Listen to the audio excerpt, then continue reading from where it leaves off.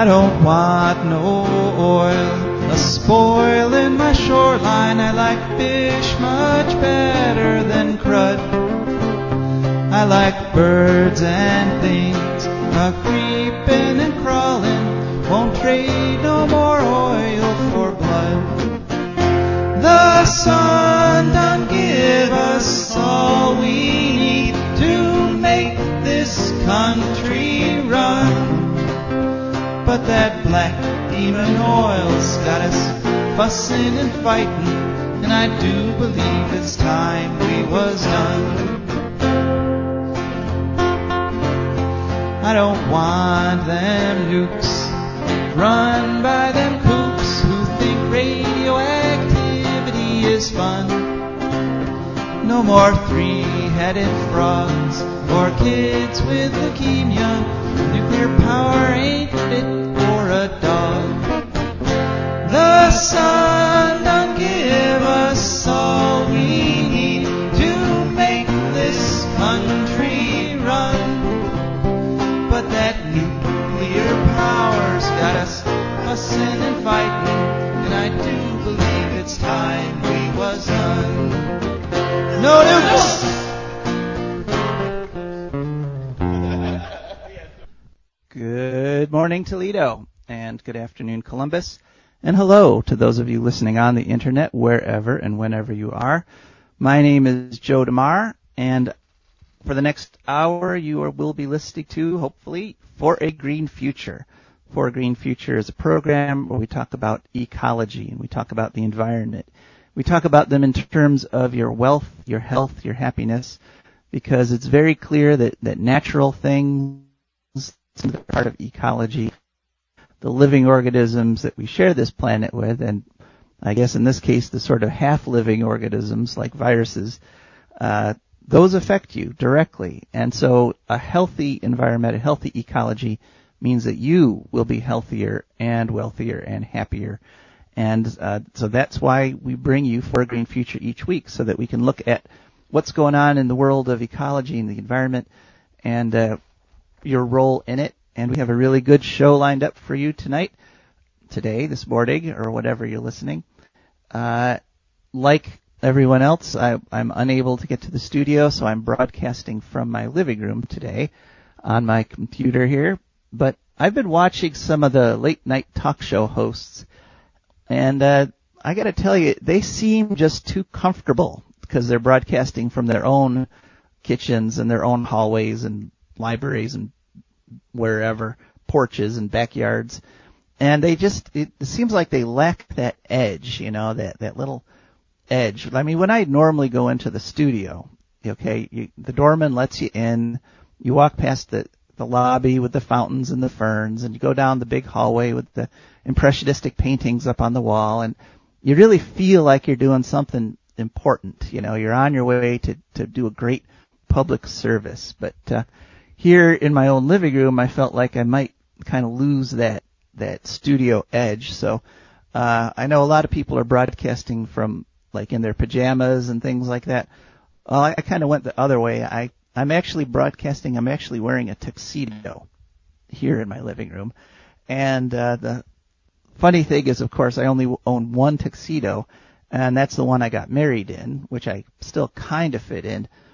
But I got married in 1984, so yes, it is a tuxedo, absolutely, but it's maroon because that was the style at the time. So that's what I'm doing to keep my edge here.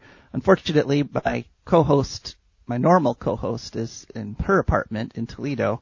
She may call in later. I hope she does.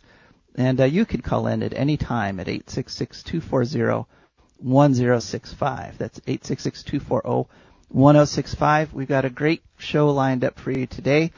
We're going to have first. I wanted to talk a little bit more about Signs of Spring, but specifically, I wanted to talk about hidden gems. Hidden natural gems, because one thing people are allowed to do in this days of COVID here is to go out into nature, to go out into the parks and walk around.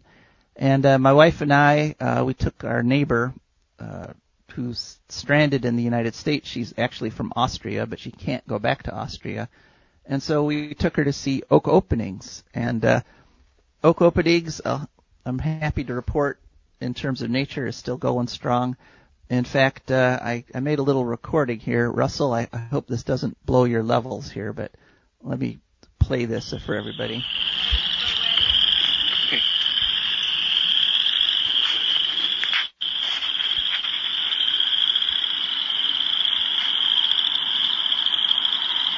Yeah. Yes, those are the spring peepers at oak openings. And as you can tell, they're going strong. Nature is continuing. You know, the birds and the bees are starting to come back.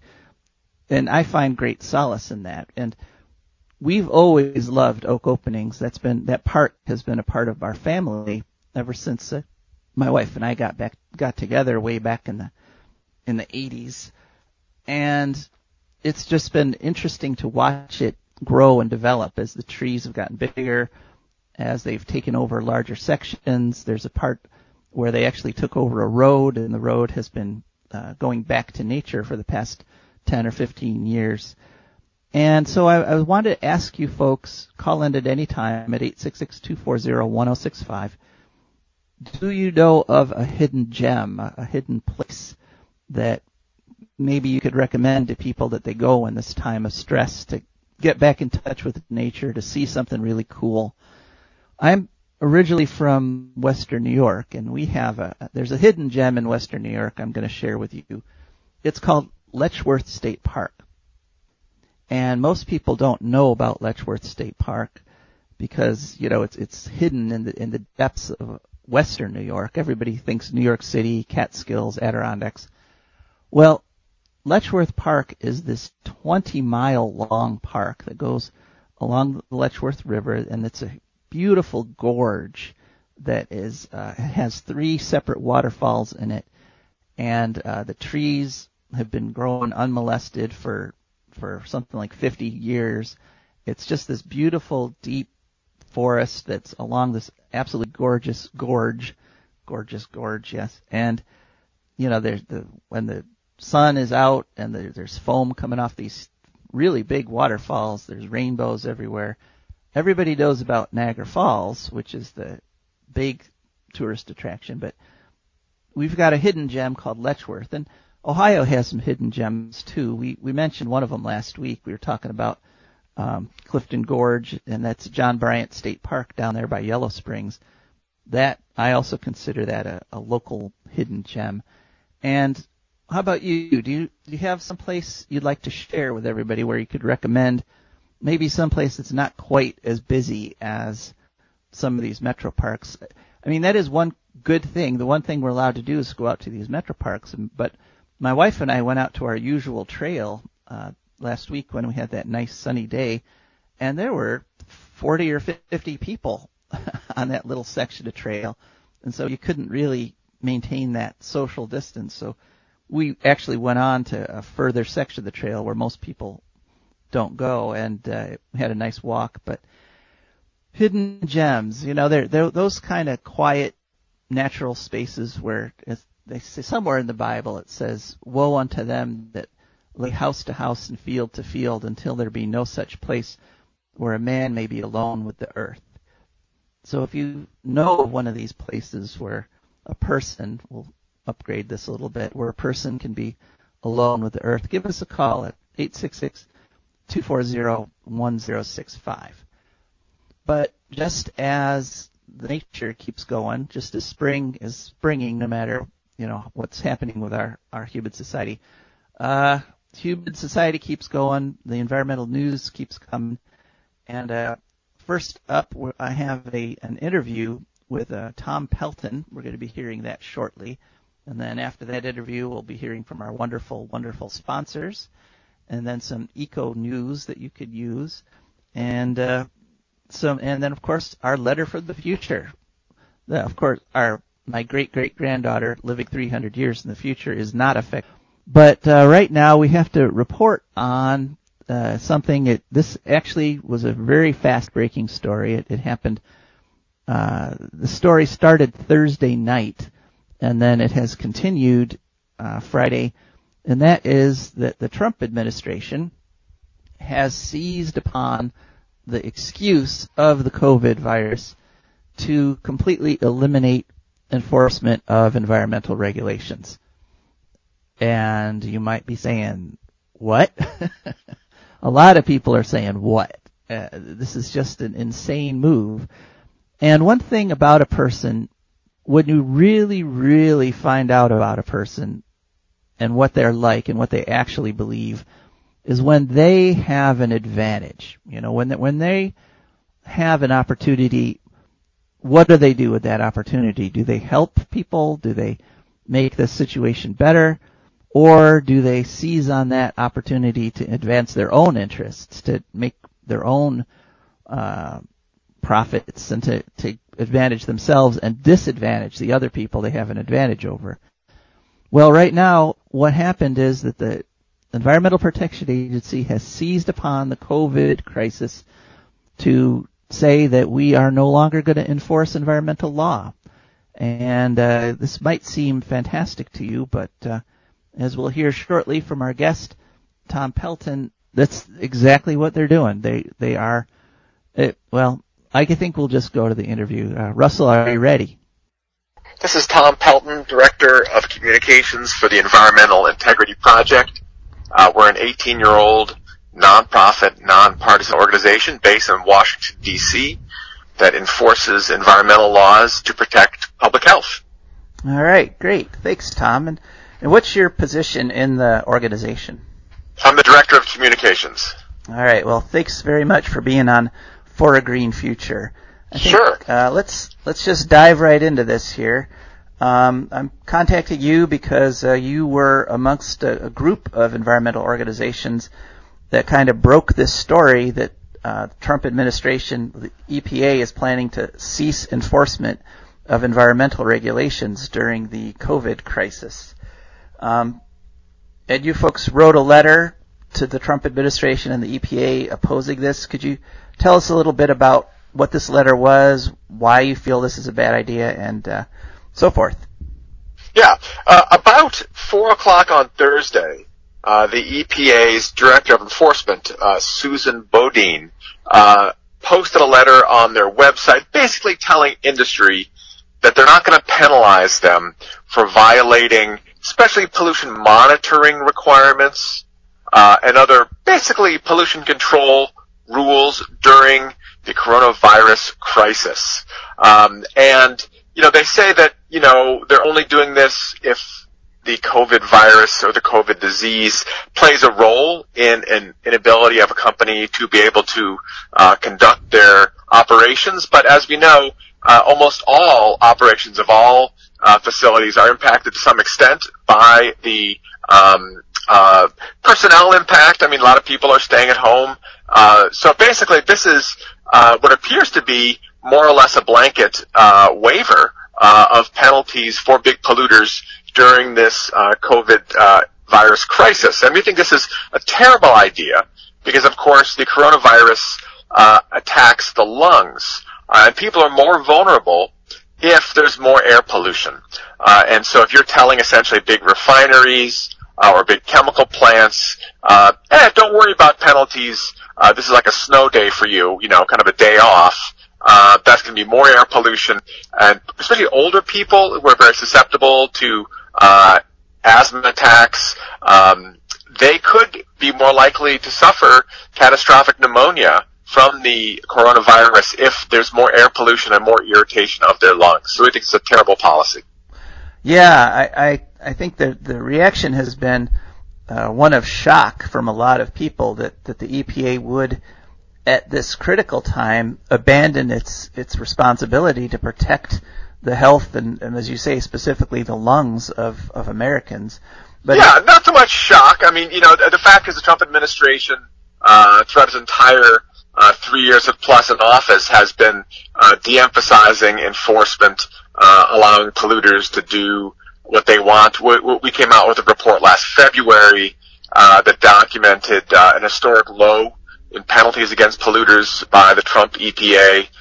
So the Trump EPA has really been, it's run by a former coal lobbyist, Andrew Wheeler. They're essentially working for industry, and so it's not shocking that an agency that's been captured by industry would, during a crisis, decide to side with industry instead of the public. That's what happens when you have a hostile takeover of the government by people who hate government. So you don't think it's just that there's less enforcement because under Trump the corporations just feel better and that they should be good now because Trump is the president? You don't think it's an improvement in behavior? You think maybe that's a lack of enforcement? It's a lack of enforcement. Yeah, absolutely. We've actually looked at the emissions records of the industries, and they're not polluting less. Although it is true, what's interesting is during the coronavirus crisis, people are driving less, and the oil refineries are refining less because the whole economy is basically shut down. So during the last couple of weeks, there actually has been a lot less industrial activity and driving activity.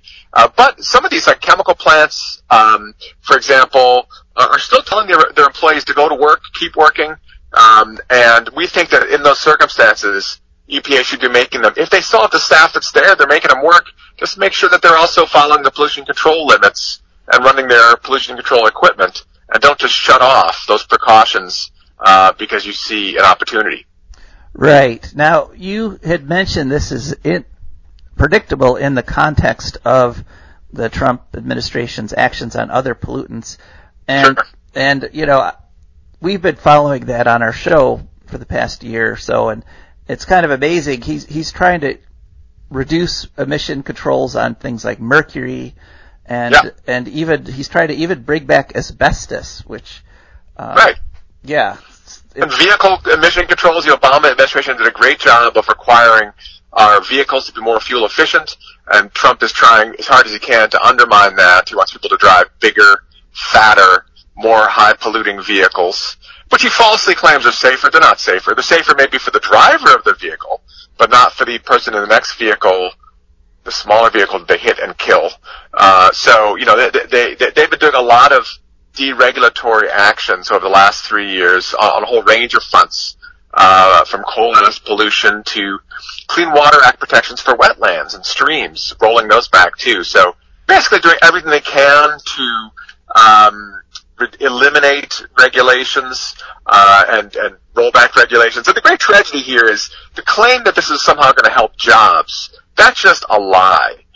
We did a big study. We looked at 20 years of all of the peer-reviewed economics literature on this subject. It's been studied extensively. And only 0.2% of all layoffs are caused by regulations of all kinds. And that includes environmental regulations. Most of the time, environmental regulations have zero impact on jobs. Occasionally, environmental regulations create jobs. If you tell a sewage plant to upgrade, they're going to have to hire local construction workers and engineers to make a better sewage plant. If you tell a coal-fired power plant to install a scrubber to reduce air pollution, they're going to have to hire a lot of engineers and buy a lot of steel to make a scrubber, which is a $1 billion project. So often, pollution control regulations create jobs, not destroy them. And so this is all predicated on this big lie that Trump keeps repeating, that somehow regulations are job killers and he's helping the economy by jeopardizing our health. And it's just propaganda. Mm-hmm. Well, and I think that there's a definite loss to the economy. I don't know if it's been measured in studies, but when people are sick because of air pollution, when people have asthma attacks and have to stay home. Oh, yeah. And, Yeah.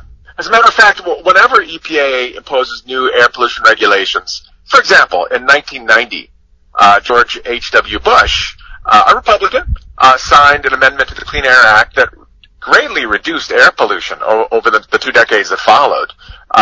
They had to do a study that showed the impact on work days and school days. And what they found is that people can go to work more often and kids can go to school more often if they're not having asthma attacks, if they're not having lung disease. And so, when you reduce pollution, it does help worker health and student health and helps the whole economy. Yeah, because part of it, I think if you're not sick, you're more likely to go out and purchase things and do activities that right. And when you are sick, it costs the economy a huge amount of money. I did a report. This is about 7 years ago. There was a West Virginia economist who looked at the West Virginia coal mining industry and its net economic impact after you look at the cost of black lung disease and other health problems caused by mining coal. Actually, the mining industry in West Virginia has a net negative impact on the West Virginia economy if you take into account the medical costs of all the coal miners and the people who live nearby. They talk all the time about the jobs and the paychecks they need. Well, okay, but how about the medical bills that accompany those paychecks? Often those are astronomical. People often have to be on, ventilators and have, years and years of medical treatments after they've retired early because of black lung disease. There often is a real strong negative impact of pollution on our economy, and people should remember that. Yeah, well, and plus people die younger, so they're contributing to the economy fewer years, Right. So, that's right.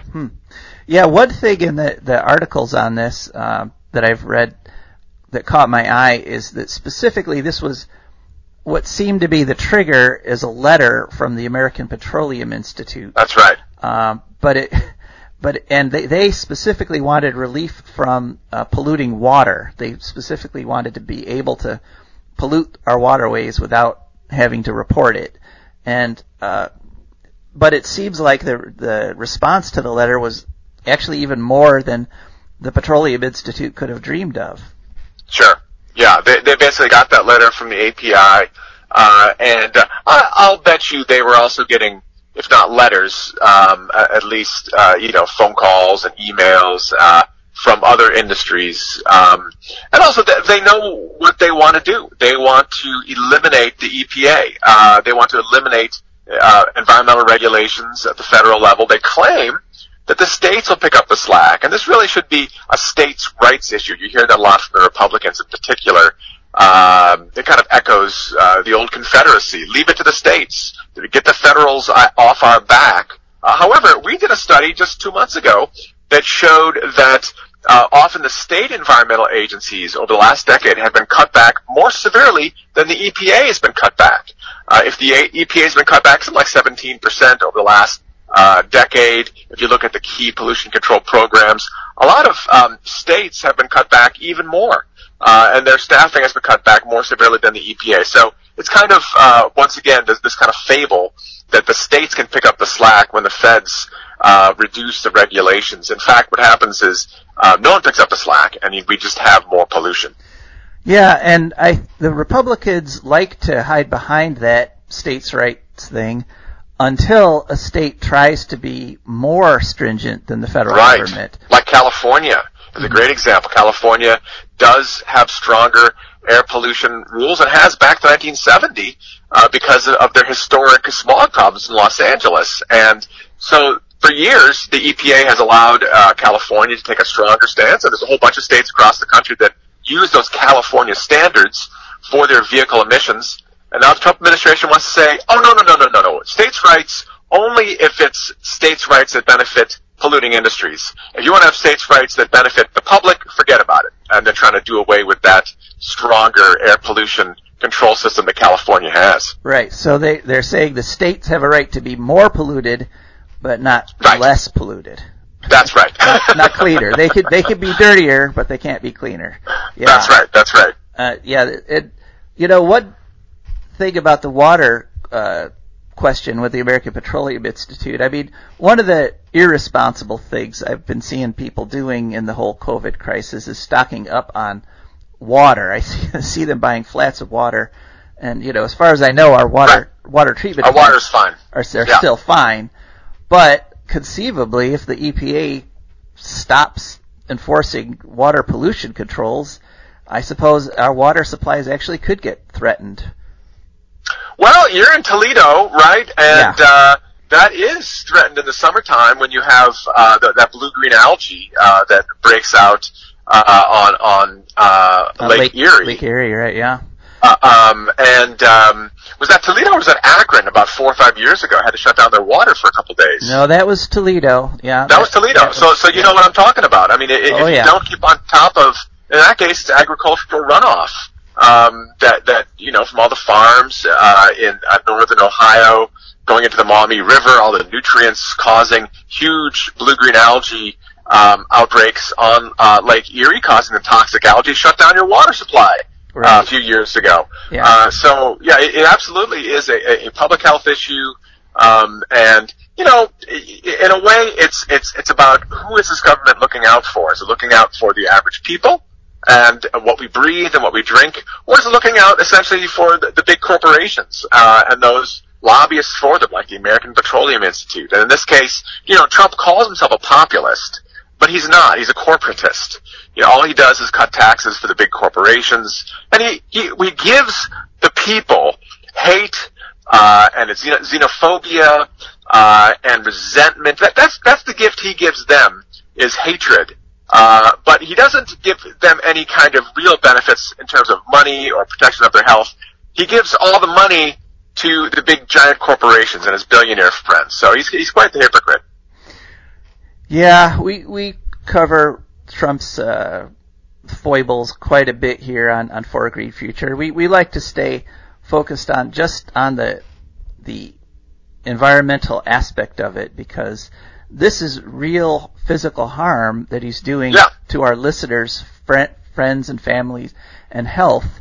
And it seems like, perhaps you'd agree with this, that he's using a health crisis to threaten our health. That's exactly right. I think you hit the nail on the head there. There's a thing called disaster capitalism, and that is when there is some kind of a catastrophe, often you'll have industries rush to get advantages from the government that they could not have gotten in a normal time of democracy. And that's exactly what's happening here. It's disaster capitalism. We have a disaster, and the industries would like to relax the public health standards that they're supposed to follow, and it's really taking advantage of a situation that they really should be more sensitive with their fellow American citizens. Right. Well, I know that since Thursday, there's been a huge outcry, and a lot of people and organizations are following this now and opposing it. Do you think there's any realistic chance that the EPA could be forced to reverse themselves on this, either through the courts or some other method? I think it's going to be tough because this is not a law that Congress could overturn, and it's not even a regulation which you could sue easily to have the courts reverse. It's an internal policy, and the EPA in general has enforcement discretion, just like a cop can decide whether to charge someone speeding or not. It's kind of up to his discretion, or her discretion, and the EPA does have enforcement discretion under the law, and this is kind of just a policy that they're essentially saying we're going to choose not to use our authority much during this virus crisis. So it's a tough thing. It's a tough thing for groups to challenge in the courts. The way it needs to be challenged is in the voting box. In November, when people go to vote, they should remember to vote for a candidate who protects the environment, not one who allows pollution to go rampant during a crisis. Yeah, I see. So it's basically it's the crooked sheriff scenario where basically the cop on the beat has decided, these donuts are really nice. I'm just going to look the other way, and you can do whatever you want. Yeah. I mean, well, think about it. If the director of the EPA, Andrew Wheeler, is a former coal lobbyist, that's like having a drug dealer as your sheriff, a gangster as your sheriff. If the person put in charge is someone who has been working to do the opposite of what the agency is supposed to be doing, that is like putting the drug dealer in charge of the police department. And so, this is what you get, and this is what voters have to vote for. Do you want this? Is this what you want? Is this the government you want? A government that when we have a pandemic says to industry, hey, go ahead and pollute, don't worry about it, we're not going to be watching. Is that what you want? People need to think about that in November. All right. Well, Tom, thanks so much for joining us. It's been It's been an intense interview. Could you tell our listeners a little bit about your organization? If they want more information, where can they go? Yeah, sure. The Environmental Integrity Project, which you can find our website at environmentalintegrity.org, is an 18-year-old nonprofit organization. It was founded by the former head of enforcement at EPA, Eric Schaefer, who used to be basically in charge of going after big polluters. And then during the George W. Bush administration, Dick Cheney and his friends tried to tell my boss, Eric Schaefer, to lay off and stop going after the big coal plants. He said, no, I have to enforce the law, so I'm going to quit. And so he quit the EPA and instead made his own group, the Environmental Integrity Project, which basically is dedicated to the enforcement of environmental laws. And so we go out there and we sue big polluters, but then we also write investigative reports about pollution issues and how to improve public policy to protect public health. And in this case, what we did was we rallied about 25 other environmental organizations in writing a letter of protest to the EPA that we sent on Thursday to say this is a terrible idea to grant waivers during this virus crisis. All right. Well, Tom, thank you very much. And great. Thanks so much. Yeah, hopefully we can hear from you in the future. All right. Well, let's hope we can hear from Tom in the future, and let's hope we have a future, because frankly, some of the actions being taken by Trump in this crisis are sort of putting that into question in terms of economics and environment and our health. But one thing that we don't question, one thing that we're extremely grateful for, is our sponsors. And we have our For a Green Future is brought to you by the Wood County Park District. The Wood County Park District is a natural resources conservation agency. They protect natural spaces, maintain quality green spaces, provide engaging programming that teaches people to love and respect nature. They restore wildlife habitats, and they lead people on outdoor adventures. The Wood County Parks protects natural spaces all around Wood County for all to enjoy. They're open from 8 a.m. to 30 minutes past sunset every day of the year. And there's several ways you could get in touch with the Wood County Park District if you've got some questions about what the park's doing during this time of crisis. For example, the parks are open, but all the playgrounds are closed. But if you want more information, you can contact them at 419-353-1897, or you can go to wcparks.org. And finally, you can go to their website and go to the App Store and download their app, which is WC Parks. You just go to any app store and search for WC Parks. It's a free app, and they'll tell you what's going on in the Wood County Parks. So, Wood County Park District, we're very grateful to have them as a sponsor. And we're very grateful for our patrons. Our patrons are people who've gone to patreon.com and just searched for a Green Future. And there's a whole range of patronage that you could do in terms of how much per month. It's a very easy process. You don't notice it's happening. But we notice, because we're very dependent on our patrons. We couldn't bring this show to you without them, so we're very grateful. What do you think about what Tom had to say at 866-240-1065? That's 866-240-1065. Hoping to get some calls here before the hour is out, and we're racing along towards that hour. We had kind of a slow start there because of technical things. I'm still talking to you from the living room, and I'm hoping you can hear me. I'm sure we're doing fine with Russell at the helm. So 866-240-1065, we are asking you about your hidden gems, the little parks, the little natural spaces. Maybe there's somewhere on the coast there. Maybe there's somewhere along Lake Erie that you think is really, really cool that people might enjoy during this time when we're being forced to just be ourselves and to get out in nature. That's our exercise. And so hope to hear from you at 866-240-1065. Now it's time to talk a little bit about some eco news. And the first thing I wanted to talk about is more political than eco, but it impacts directly on ecology because, as we've said on this show and as we've shown, the only holdup, the only thing blocking us from a green future, that is a future with clean energy sources, a future where the environment is healthy and we are healthy, are the political decisions that are being made. I mean, it's very clear in the case of wind power, where Republican legislatures in Ohio are opposed to wind power, so they've put laws into place that block wind power, and so we don't have significant wind energy generation here. Whereas you go to a state like Nebraska, where they have where they favor wind power, there's turbines everywhere. The state of Nebraska is often exporting wind power to other states because they're generating so much. And, we could be doing that too. We could be getting the local benefit. But that's just one example. As I've said before on this show, I'm the political director of the Ohio Green Party. Although I am not speaking for the Green Party on this show, I'm speaking only for myself, just as you would speak for yourself if you called in at 866-240-1065. And we have a problem. There's a political problem with this COVID crisis, and that is that we are being prevented from gathering the petition signatures we need to put our candidates on the ballot in the fall.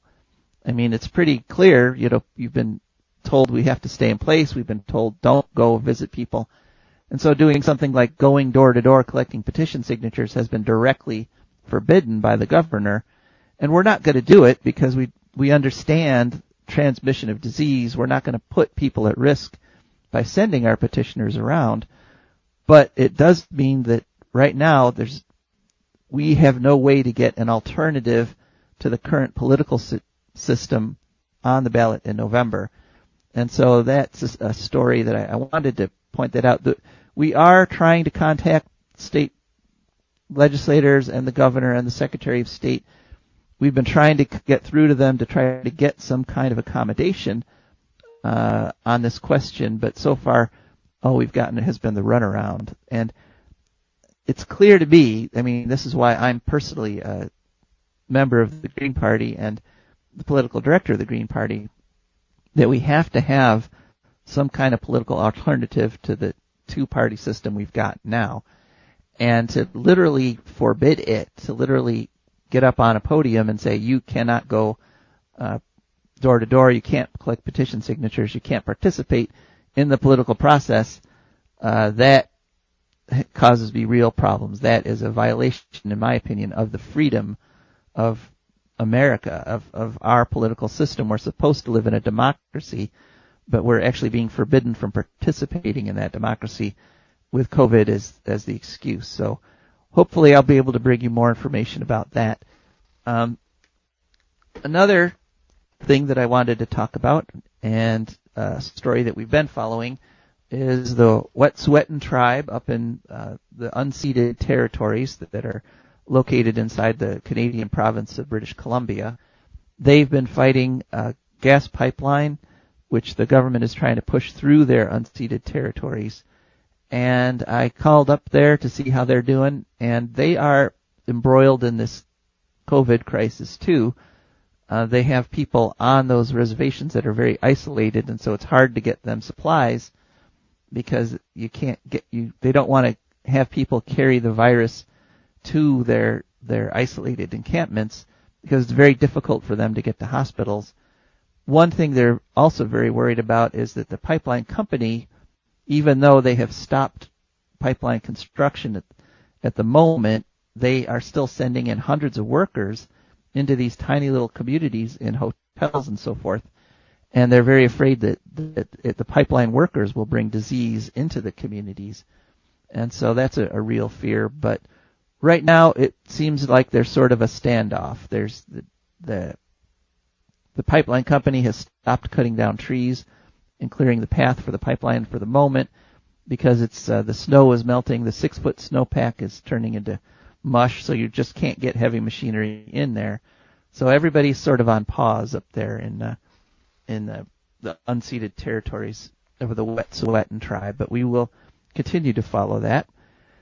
And another environmental story that is worth noting is that yesterday, Saturday, that was the 41st anniversary of the 3 Mile Island nuclear disaster, the partial meltdown. And there were a number of lessons learned in that meltdown, all of which are being ignored right now by the Nuclear Regulatory Commission. Because of the COVID crisis, the Nuclear Regulatory Commission is trying to create a situation where the nuclear power companies can operate their nuke plants with a skeleton staff so that they can keep operating even as they start to get sick and incapacitated. They want to go to just a few people running these huge complex machines.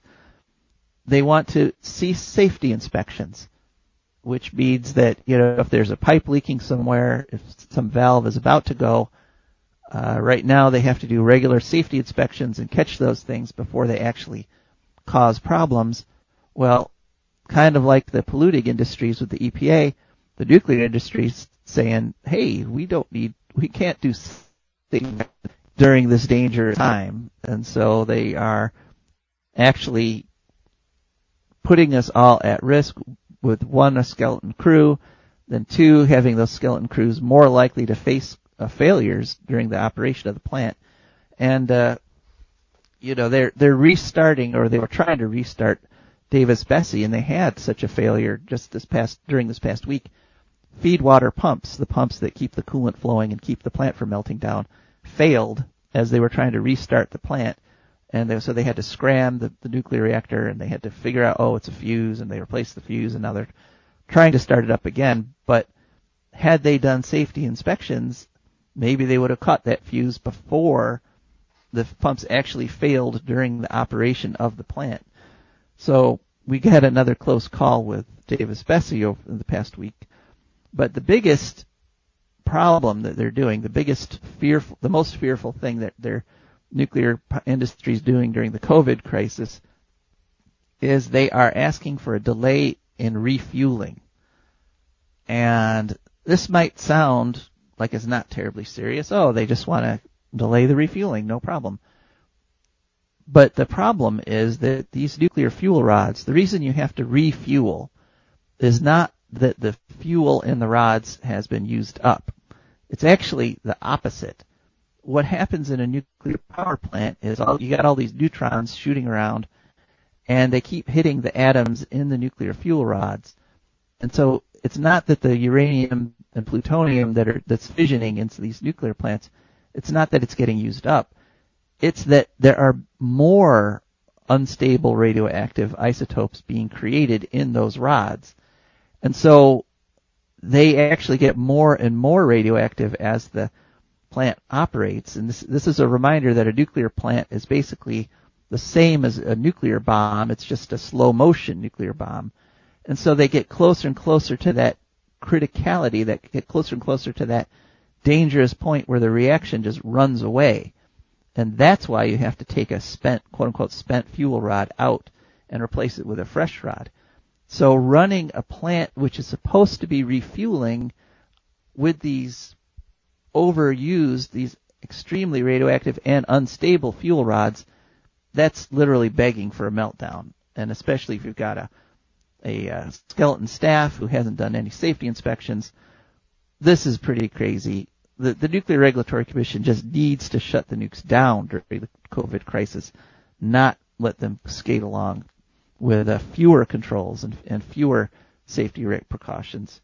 So it's a scary situation, but we're going to keep an eye on it and fingers are crossed. But one of the main lessons of the Fukushima disaster is that natural disasters can then lead to nuclear disasters, because nuke plants require so much care, so much attention.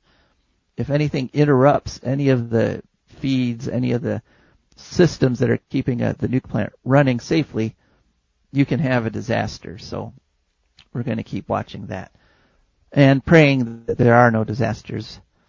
But one thing that we do know, because we get a letter every week from 300 years in the future, is that eventually we'll figure this all out. Eventually sanity will prevail. Eventually the realization that the health of the environment literally is our health, both economic and physical. And how do we know this? Because we get the letter from my great-great-granddaughter, Marie I. And here's this week's letter.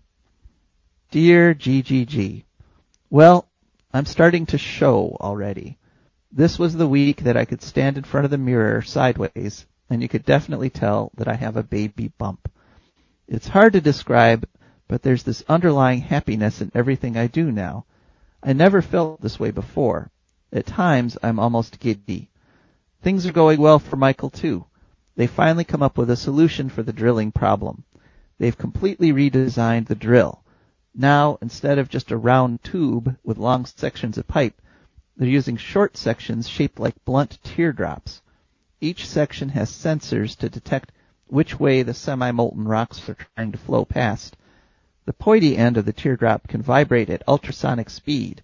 It will keep itself pointed into the oncoming rocks and be able to cut through them like butter. Michael and his team had to create a whole new alloy of iron, nickel, silicon, and tungsten. Michael's going to show me the drill next week in his lab. It's really a work of genius. I know you're going through tough times right now, great-great-grandpa. But don't worry, we will learn important lessons from them, and learning to respect the power of nature in your time is part of how we get to the wonderful green future that I'm living in now. Thank you, GGG. Love, Marie I. So that was a very nice letter from my great-great-granddaughter. What do you think? We've got time for one call, and I'm really hoping we get that one call at 866-240-1065. And, the reason I do this show is because I think we can learn. I think we can be taught. I think that humans have this amazing capacity to change their behavior based on what information they get. And we have done incredible changes in our behaviors incredibly rapidly. And the stuff we need to do, the changes we need to make in order to get to a green future are actually less radical than the changes we've already made in the past 2 weeks to fight the coronavirus. And so, it's just a reminder that we can do these things. What we need is leadership. What we need are people to push us in the right direction. And so I think that it's very important that all of us become those people, that we become the ones that are pushing, that we become the ones that are saying, hey, wait, you've got to take the environment into account when you're making these decisions. And in my experience, there's a direct correlation between democracy and environment. And that is, the more democracy you have, the better your environment. Because people who live in an area understand they have to protect that area. It's when there's big decisions made, centralized decisions, or decisions that people don't have input on, that's when the mistakes are made. That's when the environment gets destroyed and degraded. And unfortunately, another one of the effects of this virus is that public comment periods and public hearings and public meetings on a lot of environmental projects are just being eliminated, and there's no alternative being presented. And so literally people are just being cut out of the planning process on a lot of environmental decisions, regulation changes, and eco projects and so forth. And I am a fundamental believer in democracy. I believe that democracy is one of the greatest governing methods ever devised. And so having this situation where people are using the excuse of a virus to literally eliminate democracy, this is unacceptable. And so I want to leave you with this thought that, you are still a citizen of the United States. You're not just someone sheltering in your living room. We're all part of a greater country, and that country can be a fantastic country, a wonderful country, if we respect the laws of nature that bound our actions and the actions of everyone else on the planet. So don't worry. Get out in nature, enjoy some of this wonderful spring. Go hear the spring peepers. And thank you again for listening to another hour of For a Green Future. This is Joe DeMare signing off. Radioactivity is fun.